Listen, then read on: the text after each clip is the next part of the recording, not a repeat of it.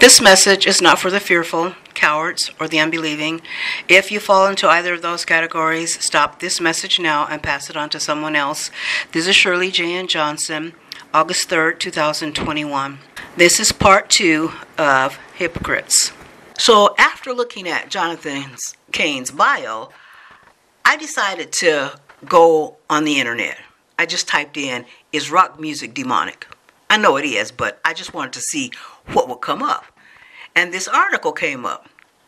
It's titled, The Curse of Demon-Possessed Musicians by David J. Stewart, March 2006, updated July 2014. It's from the website JesusIsSavior.com. Now I'm just going to jump around in this document and read some of this stuff. The document says, the sexuality of music is usually referred to in terms of rhythm. It is the beat that commands a direct physical response. There you have it. Just like I said, it's the beat of the music. Just because you put Jesus' name in all that demonic music, it does not make it Christian.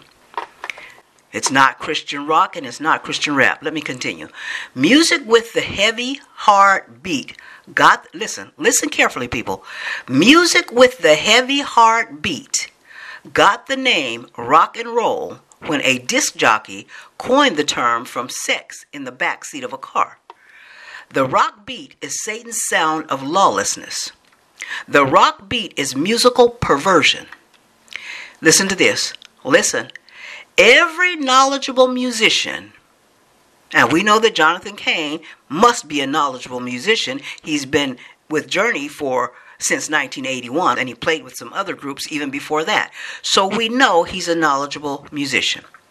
Every knowledgeable musician knows that the term rock really means a shameful act of lust.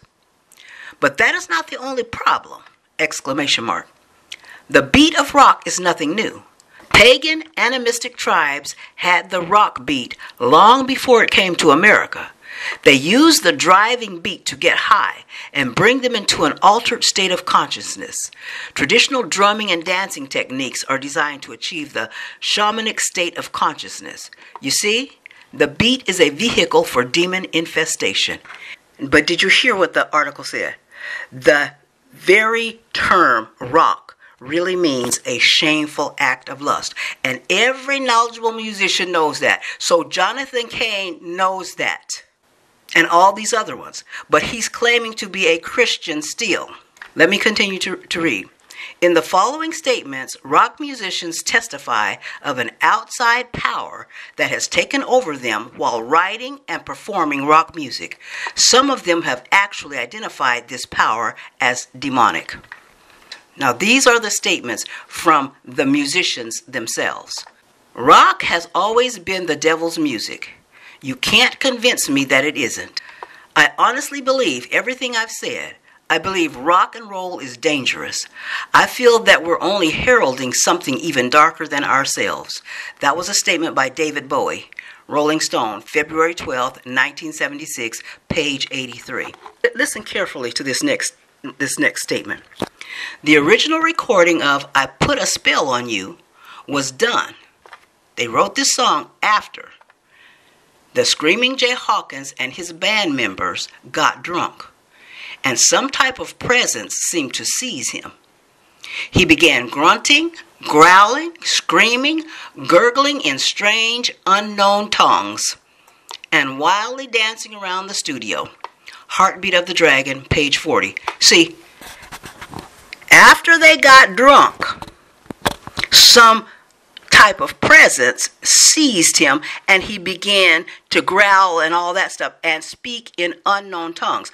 See, now there you have it. He began grunting, growling, screaming, and gurgling in strange unknown tongues. Now that's what I've told you about Paula White and all these other people that you be seeing up there on Word Network, TBN, and all them claiming to be speaking in tongues.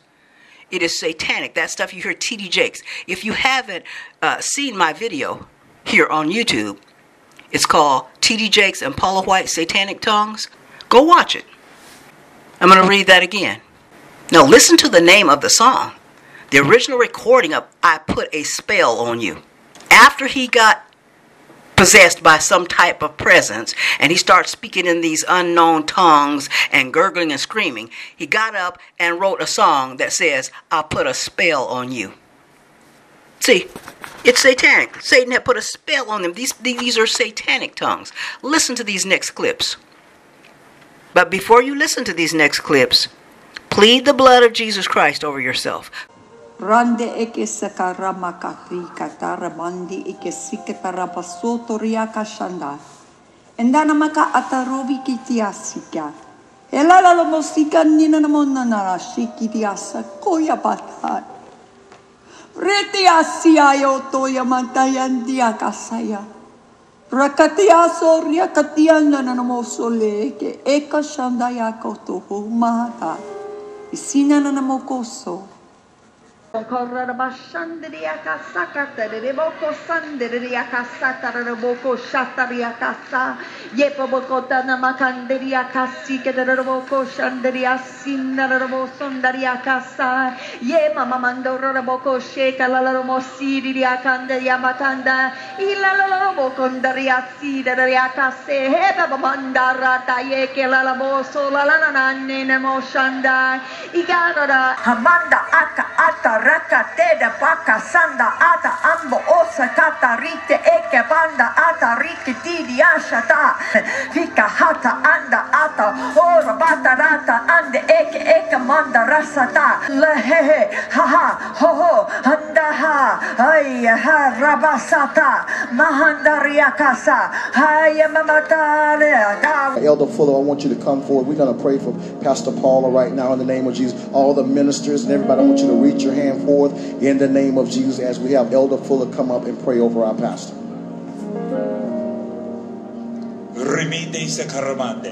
Ridise remendo socorramande sacrabrete. Ridise ramande kahade. Rido ramande sarevenda. Rondon sarebata krababa rebeta. Rondo sekerebeta. Rondo sekerebeta. Roma da rebeta kaha. Reba baba rebeto ramande ke. Oh so sekerebeta saka. Rondo saka. Oh da la baba rebeta, rida romande, rida shaka, oh baba rebeta, shalabate rebeta, rodo rebeta, grabate, skrabreta, romande secreto mesa, rodo saka, oh bata shaka, rebeta, grabate, rodo caramante, oh deshaka, oh do socorra baba rebeta saka, oh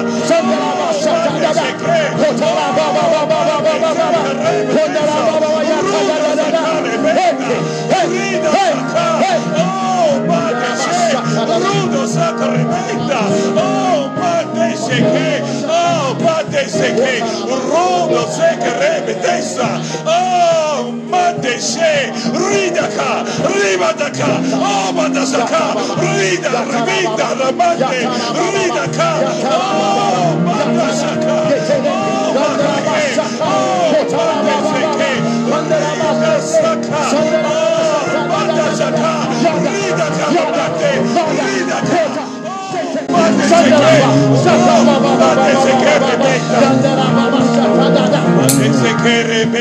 Jesus. Mandore mindo remenda. Ridisa ramante sheke. Rido soko banda ha. Ah, take seke beta. Oh, rabate seke. Ruda sakayate. Ido sakare beta. Rudo sakayato. Oh, bakaido karabate. Rido sakayate. Oh, bata sakayato. Rido sakayate. Oh, bata saka. Rido sakayate. Rudo sakayate. Ayatoke. Riayata. Oh, bata sake. Ride seke. And we call it done in Jesus' name. Hallelujah. Counterfeit tongues. And what they're doing is totally unbiblical in the first place. Read 1 Corinthians chapter 14. I'm going to go there, and I'm just going to read a couple of scriptures, but you can go and read the whole thing for yourself. 1 Corinthians chapter 14, let's go to verse 23. If therefore the whole church be come together into one place, and all speak with tongues, and there come into those that are unlearned or unbelievers, will they not say that ye are mad? See, Paul was telling them, those that are supposed to be speaking in tongues. He said, you don't do that in the church, in public. He said, because when you do that, if somebody comes in there that are not Christians, they don't understand the Bible or whatever, they're unbelievers, they're going to think you people are crazy up in there. All of you are in there babbling in something that nobody understands. These people are crazy. So what they're doing is totally unbiblical. Let's go back to verse 1. It says, follow after charity and desire spiritual gifts, but rather that ye may prophesy. For he that speaketh in an unknown tongue speaketh not unto men, but unto God. For no man understandeth him. Howbeit in the spirit he speaketh mysteries. See, nobody understands what you're saying. So why are you out there speaking this that no man understands you but God? Again, he says, you're doing this stuff in public and people think you're crazy. You're not saving any souls. You're not bringing anybody to Christ. They don't know what you're saying. Now, he's supposed to be praying for Paula. She doesn't know what he's saying. So why are you carrying on like that? You're praying for her, but she doesn't understand the words you said. And further on in this chapter, Paul talks about interpreting tongues. If you're going to speak in it, interpret. Tell them what you said. Nobody interpreted anything. Here's another statement. It says, we receive our songs by inspiration, like at a seance. That was Keith Richards of the Rolling Stones. Rolling Stone, May 5th, 1977, page 55. Now let's listen to this next clip of Paula. Then the fourth thing, you ready? I knew you'd love coming to church today. You've got to become a fan of the Rolling Stones. Now I'm serious. You ready? Go ahead, play my song.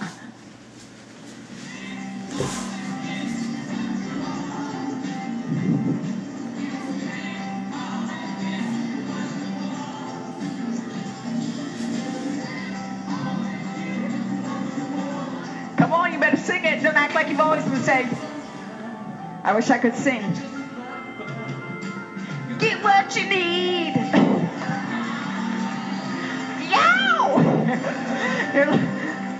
All right, Mark, can you pick it up real quick? Uh-oh, he picks that up way too fast. Virginia, he ain't been in church all the days of his life, huh? So watch what he's saying. You can't always get what you want, but you get what you need. And I'm being serious right here. You go, Pastor Paul, I can't believe you do that. Well, Mick preaches you a message right there that says you've got to ultimately trust that everything you go through has a learning lesson and a process, that it's making something better in you and developing something. And I trust the process even though I don't like the process. I know that you should be singing, oh, Hosanna right now. But sometimes I got to sing a little bit of it that reminds me. I know I don't like the rest of those verses, so I pick and choose just my verses for it. But I pick and choose that I don't always get what I want, come on, but I get what I need. See, she's a fan of the Rolling Stones and played some of that satanic music in the church. And she told them that they need to become fans of the Rolling Stones as well.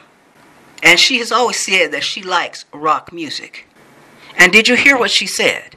She said that Mick was preaching to them a message. No, he was not preaching. He was just singing rock music. Simply because he made a statement that may have made some sense, it doesn't mean that he's preaching. Keep listening, because you're going to hear what Jimi Hendrix said about hypnotizing people with rock music and then preaching into their subconscious what the rocker wants to say. Keep listening. Let's go to another statement. Robert Plant and Jimmy Page of Led Zeppelin both claim that they don't know who wrote their occultic song, Stairway to Heaven. See, it's an occultic song, and they named it Stairway to Heaven. Plant testified Pagey had written the chords and played them for me. I was holding the paper and pencil, and for some reason I was in a very bad mood. Then all of a sudden my hand was writing out words. I just sat there and looked at the words, and then I almost leaped out of my seat. Davin C. S-E-A-Y, that's how he spells his name. I'm not sure how he pronounces it. Davin, D-A-V-I-N, S-E-A-Y. Davin C. Stairway to Heaven, page 249. Another statement. Carlos Santana has his own personal demon god, little g, named Metatron. Here's another disturbing excerpt from Rolling Stone magazine. Metatron is an angel, and obviously it's a fallen angel, which God calls demons and Satan. Satana has been in regular contact with him since 1994.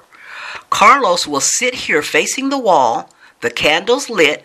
He has a yellow legal pad at one side, ready for the communications that will come. It's kind of like a fax machine, he says. March 16th, 2000. Next statement. It's amazing that it meaning the tune to In My Life. It's amazing that it just came to me in a dream. That's why I don't profess to know anything. I think music is very mystical. That was a statement made by John Lennon. The Beatles come together. Reader's Digest, March 2001. Here's another statement. The music to Yesterday came in a dream. The tune just came complete.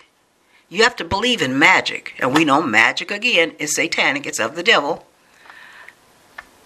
I can't read or write music. That was Paul McCartney. Interview on Larry King Live, CNN, June 12th, 2001. Now, Paul McCartney said he wrote the music to Yesterday. He said it just came to him in a dream. He doesn't even know how to read or write music. But after his dream, he got up and just wrote the music to it. Now listen very carefully to this next clip coming up. Listen to what Paula is saying here. What we've even seen created, you don't think that you can be used to partner with God to make a difference in this earth? Listen, you're a child of the Most High God. And that's what I'm trying to say. Baby, you were used by God. Even when John, he's into it right now. You were used by God when you begin to write faithfully. He didn't know. People go ask him and interview him all the time. Almost all of his songs. He thought, he's like, he knew. He says now, it was the Holy Spirit coming upon me. He was in the bus. And he was driving down the road in the bus. And the sun was setting, right? Play a little faithfully.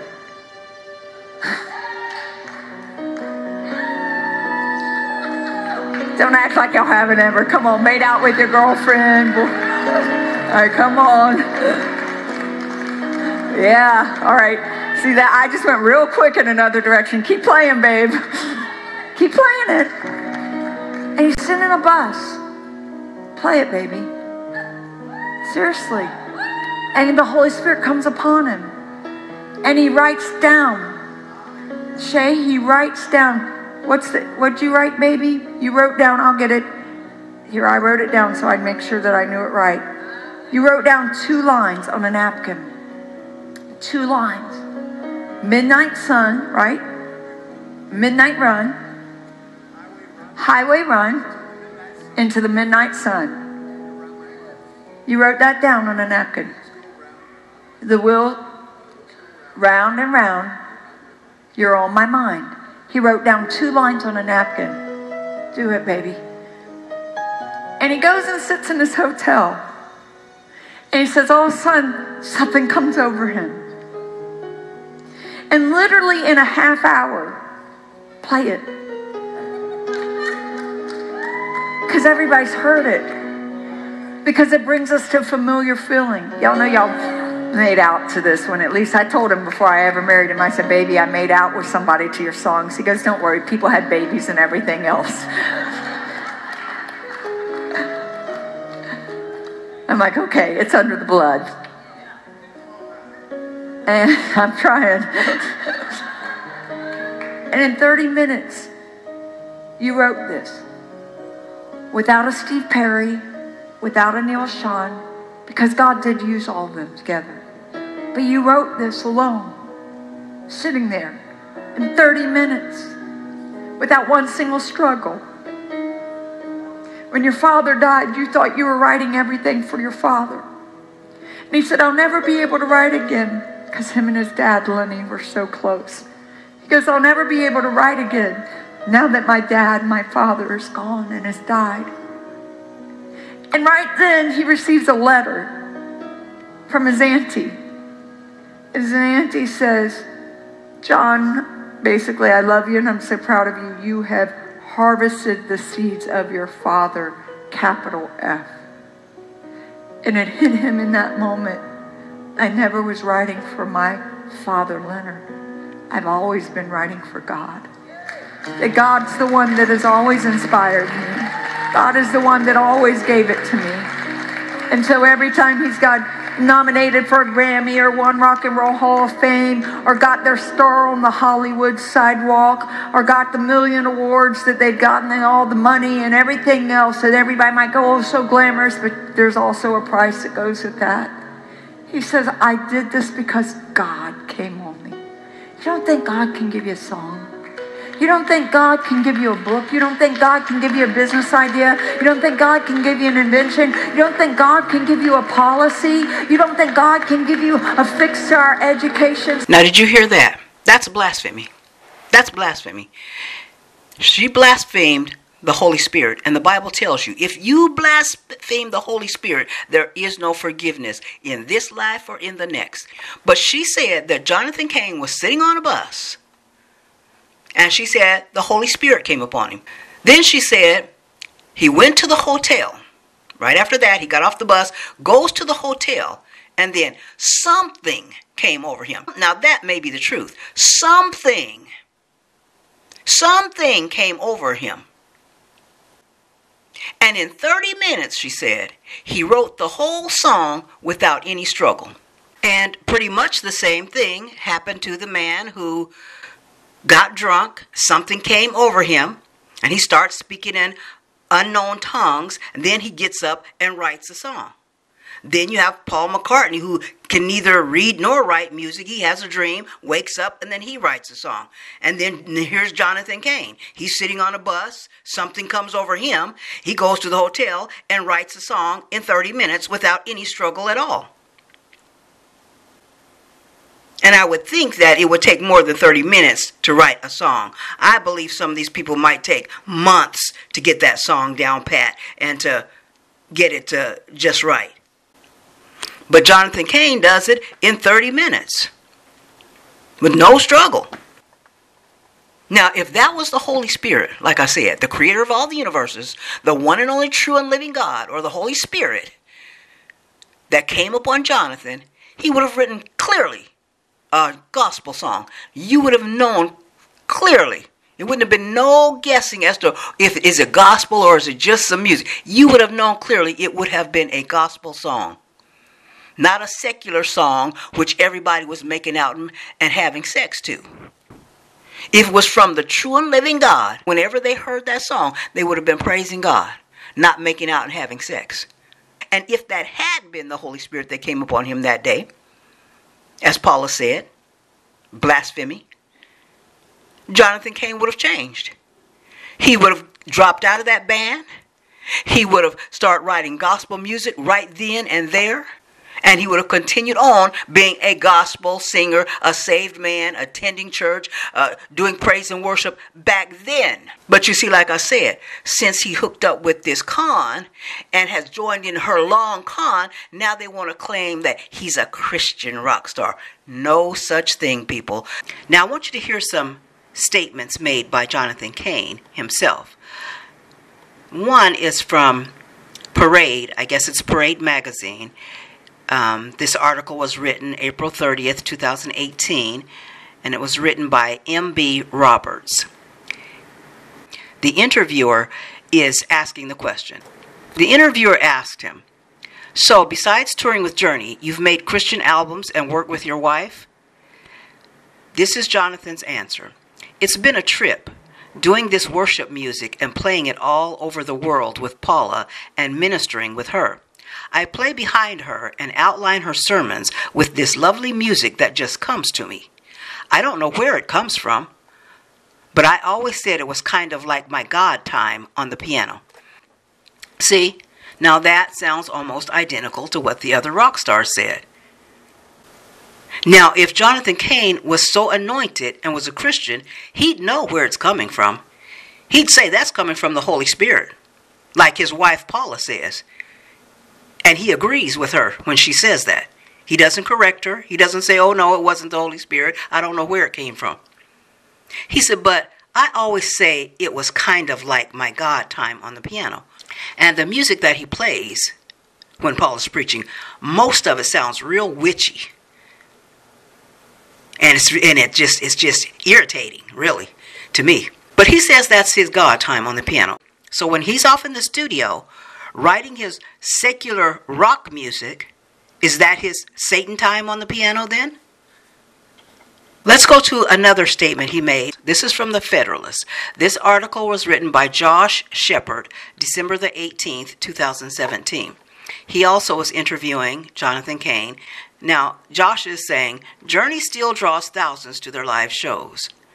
Now, Jonathan Cain says, "Some nights we transform into the old band," says Cain, "especially now that Steve Smith is back. It had been almost 30 years since he played with us. It really brings back the magic." And we know magic is of the devil. This next statement. This is by Ginger Baker, drummer for the popular 60s band Cream. She said, "It happens to us quite often. It feels as though I'm not playing my instrument. Something else is playing it, and that same thing is playing all three of our instruments. That's what I mean when I say it's frightening sometimes. Maybe we'll all play the same phrase out of nowhere. It happens very often with us." Bob Larson, Rock and the Church, page 66. That's where that statement came from. Now listen to this next clip of Paula. I promise you, their thoughts, their views, their persona, like in electricity, a contact is a passage through which electricity flows. Look at 2 Corinthians chapter 6, verse 14. Do not be, everyone thinks this is just for marriage. This is not about marriage. It's actually talking about the temple of God. I mean, this is true for marriage, but it's much beyond this. People think this is just about marriage, like, oh, we aren't to be unequally yoked. And y'all go unequally yoked anyway. Y'all be like, she hot. Oh, she cute. Ooh, justice of peace. Run down, get married, then you come back. Pastor Paula, will you bless this mess? No. Will you bless this? No, I'm not going to. No, I'm not going to. You go, why? Because God didn't ordain that. Now, I'll walk with you through life. I'll do all I can to help. But no, you did this out of order, so I'm not just going to bless this. Let's come back and find out foundationally. Let's try to get this right here, okay? So what's the scripture? We know it well. Do not be what? Unequally yoked with unbelievers. Now, this is not just with marriage. Do not be unequally yoked with unbelievers. For what? Let me see. What fellowship or what partnership has righteousness with lawlessness? Or what fellowship has light with darkness? So you go, well, is it really that important? The Bible seems to think so. That it says, don't be unequally yoked with unbelievers. You go, really? I'm not supposed to be hanging out with that? I'm just giving you Bible, guys. Let's look at harmonic resonance. How many musicians do we have? Just a few. I need some male singers. Come on. So I was saying, John, explain all this to me. And he got in the whole theory. I'm like, never mind, babe. That's Chicago Conservatory of Music, right? So harmonic resonance, he was telling me, like if on one guitar you play an E string then it resonates with another guitar. And he was saying that guitar can even play, I'm not going to do nearly as good as you, John. So that guitar, if you play that, or a bass and you play that, and you put your foot, am I doing good? You put your foot on the pedal, right? Then it even resonates through a piano. So a bass and a piano aren't even the same instrument. Think about the comparison. But harmonic resonance is that guitar will play the same. It'll resonate through this other guitar. And that bass will even resonate through a piano. So what God is saying is those frequencies will play through the same thing. When you get around a person, whatever's in them, their frequencies, come on, your frequencies are going to resonate, whether they're God frequencies or not God frequencies. We resonate with one another. I promise you, look, I've pastored for a long time, big churches, small churches, and everything in between. And it's very interesting to me, Elder. You can have 20,000 people in a church, and it'd be huge. You'll have a person over here that's got a serious spirit of perversion. A person over here, serious spirit. They're a serial adulterer. They're a serial perverted situation. A person over here, a person over here, a person back there. Within months, those three will be together. Those three will be together. You'll see it. You'll have a person that is a gossiper over here, a gossiper back there, and a church that's got 20,000 people. And within months, those three will be together. You get a person over here that is a prayer person, person over there is prayer, person over here is prayer, they'll be together. It never ceases to amaze me how much in this massive group of people they find each other. They seemingly have nothing in common. They seemingly are not alike, but they will absolutely connect and find one another. Why? They're resonating. They're resonating. Come on, their E is sending a signal off to their E. They're resonating. And spiritually, it's very similar. That whatever you are around, you will become. Henry Drummond said that men are all mosaics of other men, that you become the product of the 5 people that you hang around. All right, so let's keep going, because I know you're going through your list right now and thinking, who am I around? Ask yourself. Contact creates connection. Now, what Paula said Jonathan Cain called resonance, that sounds very similar to what Ginger Baker described. She said this thing gets into all 3 of their instruments. Now, she was the drummer. I don't know what the other instruments were, but it got into all 3 of them.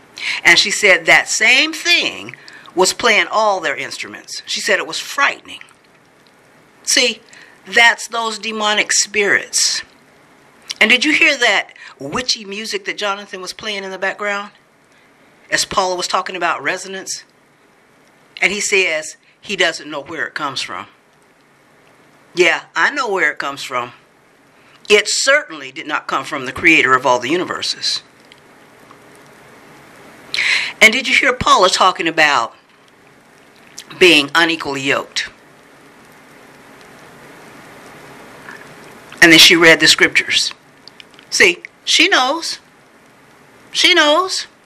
She's a hypocrite, a religious con, and a wolf in sheep's clothing. See, she read the scriptures that said, do not be unequally yoked with unbelievers. What fellowship hath righteousness with lawlessness? That translation said lawlessness. That's the same word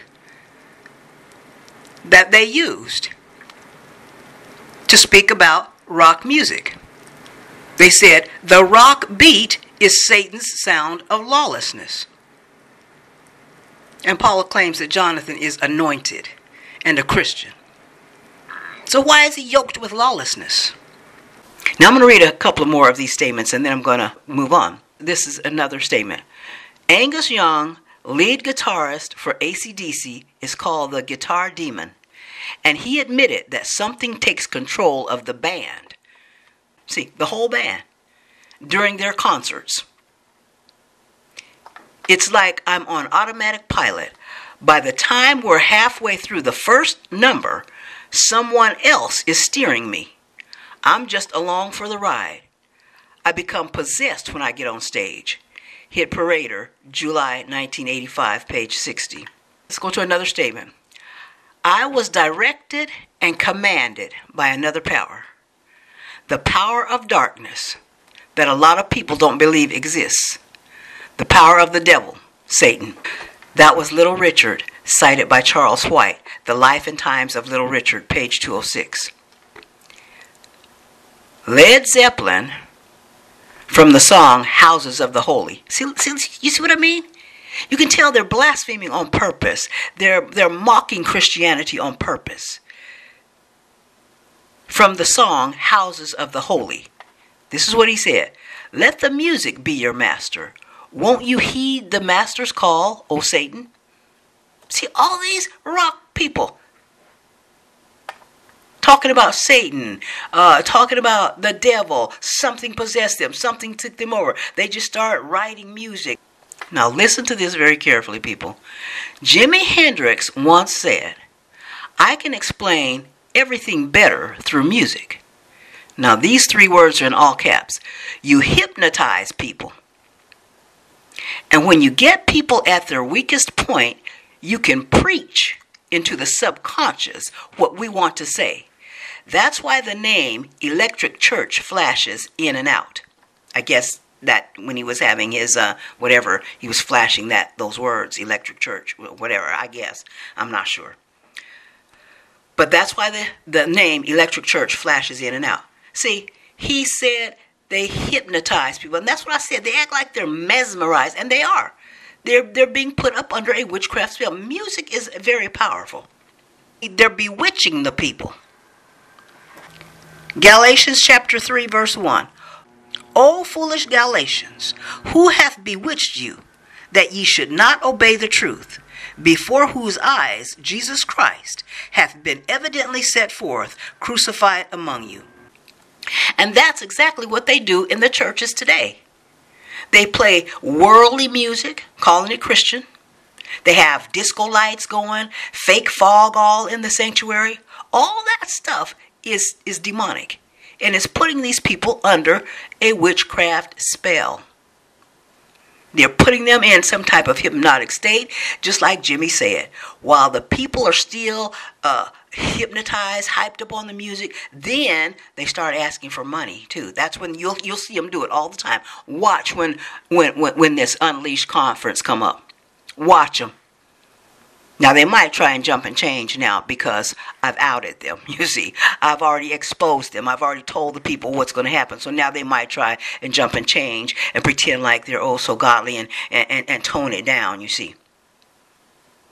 But you see it all the time. The Bible makes it very clear that a battle line has been drawn between 2 kingdoms and 2 different realms. There's the kingdom of God, which is the kingdom of light and revelation and righteousness, and there is the kingdom of the devil, which is the kingdom of darkness and wickedness. God does not like things of mixture.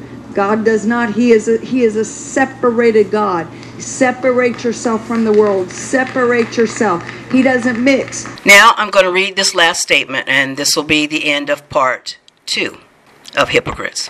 Similarly, media and government pretend to stamp out child predators while at the same time promoting rock groups that encourage children to have sex. Dr. Henry Macau, Ph.D., Illuminati 2, Deceit and Seduction, page 99. The article goes on to read, Crosby of Crosby, Stills & Nash made that plain enough when he bragged. Now he's quoting Crosby of Crosby, Stills & Nash. I figured that the only thing to do was steal their kids. I still think it's the only thing to do. I'm not talking about kidnapping, but about changing young people's value system. See, there you have it. Stealing your children through rock music. Every knowledgeable musician knows that the term rock really means a shameful act of lust. The rock beat is Satan's sound of lawlessness. The rock beat is musical perversion. Rap music also is Satan's sound of lawlessness. It's musical perversion. The devil is stealing your children through rock and rap music. And there's no such thing as Christian rock and Christian rap. I'll repeat it again and again and again. No such thing. This is the end of part 2 of Hypocrites.